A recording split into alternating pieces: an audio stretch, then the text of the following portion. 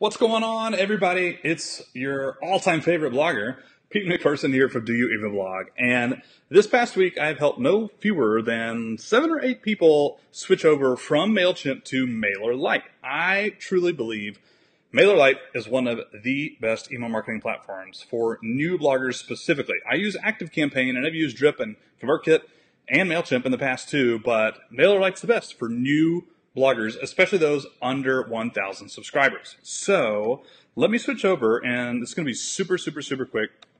Here's what we're going to cover. First, if you don't have a mailer account at all, you're going to need the following when you set one up. An email address associated with your domain name. If your domain is PeteMcPherson.com, which is the example I'm going to use, you will need a Pete@PeteMcPherson.com or hello at or whatever. Right? You can do this in cPanel, or if you use Bluehost, it's actually in your Bluehost panel. I'm not going to walk through how to set one of those emails up, but you can do it for free if you have a shared hosted website, like pretty much all of us at this point. So you will need that in order to verify your domain name. I believe there's one other thing I wrote down. Oh, just one more thing. Of course, if you're importing from a MailChimp, you'll need to go into MailChimp and export all your subscribers to a CSV file, and then you can actually upload them in Mailerlite. I've already logged in. I just created a new account. You go to subscribers, add subscribers, and then it'll ask you some stuff. And then you import this CSV file. It'll show you a bunch of columns. You'll select which one to map to the email thing. Or if you have first names and you want to do first name as a field, you can do that as well. So I'm not going to go over the rest of that in this video. We're going to quickly go through this process right here. How to install a form and deliver a freebie.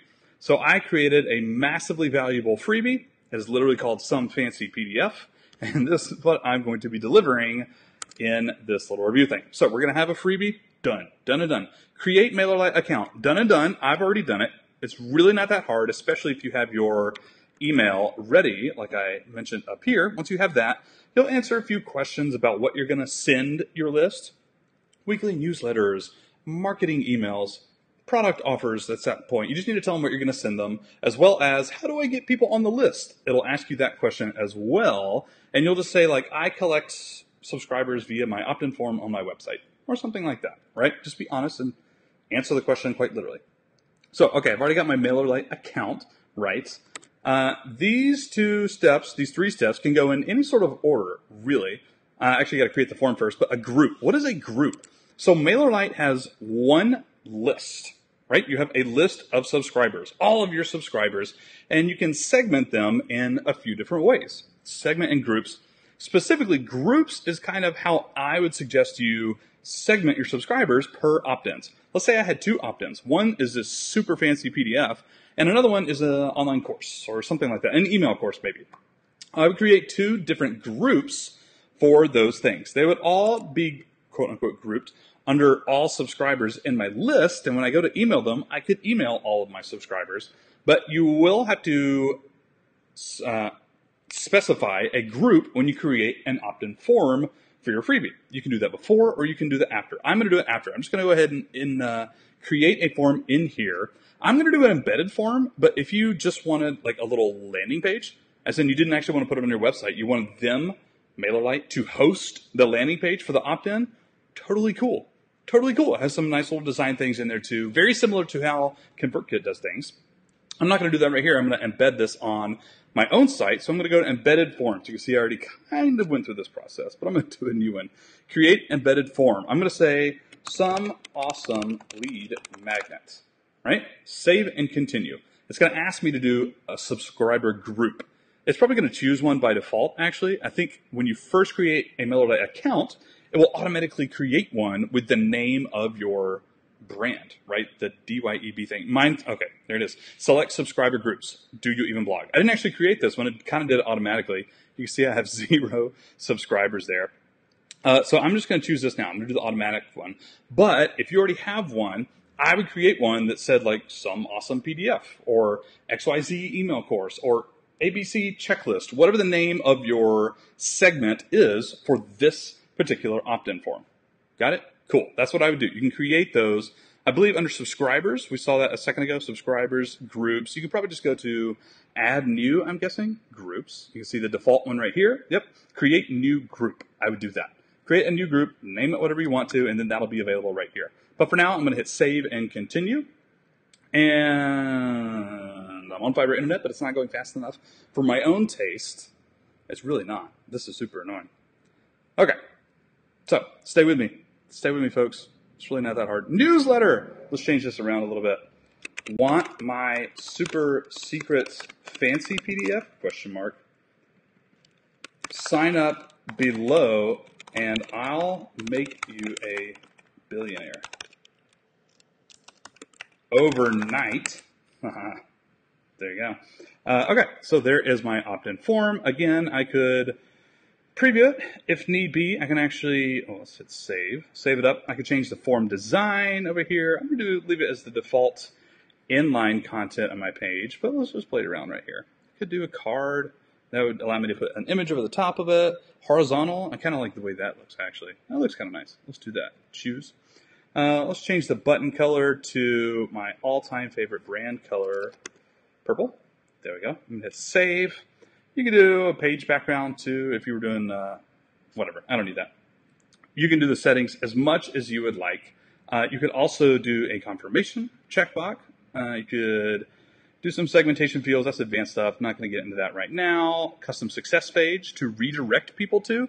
You could actually just deliver your PDF this way. You could point people to a separate a page, thank you page, if you will, if you're tracking via Facebook ads or something like that too, and just link them to a PDF. You could do that, but I'm actually going to send it out via a separate email because I'm fancy like that. So, saves. I'm going to hit next, and I'm going to hit publish. I'm going to go through this process really quick. I can go ahead and tell you the next step. Let me switch over to my notes here. Is creating a very two-step automation, very simple, that actually delivers a separate email with the freebie, because that's how I want to do it. And this is taking a little while, so let's go ahead and do that in the background. I'm going to go to automations. I'm going to click new automation, create a new workflow right here. I might even have nope, this will be my first one. All right, so it looks like this is pretty well set up. Look, it even gave me a landing page. Isn't that cool? So I could actually, no need to embed it at all. I could literally go here. This is an incognito window, and there it is. So if I want to put more copywriting, I could do it, and I could just share it with people right there. Amazing. Here's how we'll copy and paste into our blog. But so far, so good, right? But now I just got to deliver it. Deliver it. You can also change around the confirmation email with this double opt-in feature right here. If you wanted to do that, you certainly could. You come in here and edit this and do some other stuff. But I'm going to do it via a separate workflow. I'm actually going to turn this off. Or maybe if you want, you could probably do this as well, but you could also link to the PDF right from here.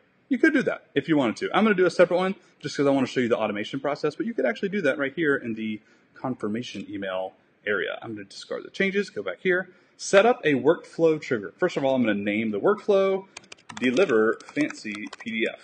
Actually, I like to do a little naming convention, so I probably put freebie and then dash. Freebie dash fancy PDF, freebie dash course, freebie dot whatever, right? Set up a workflow trigger. I'm going to do when somebody joins a group. I'm going to select my group. This would be the individual unique group that you set up in the previous step, right? You can also create a new group from here if you wanted to. And then I'm going to hit save. Hang on a second. Woo! Need some water. So when somebody joins this group, what do I want them to do? I want to send them an email immediately with the PDF. Subject, I'm going to do, here's your thingy. Who's it from? It's from me, Pete. It's from my email. Email content, let's go to design, email. It'll open it up. Now here's an important part. I want to deliver this PDF. You can't host it on Mailerlite. You can't literally attach anything, right? You can't attach a PDF in most email marketing things. You can do it in some, but you can't do it right here. So you actually have to link to it. I'm going to upload the PDF to my blog. Here's my fancy PDF.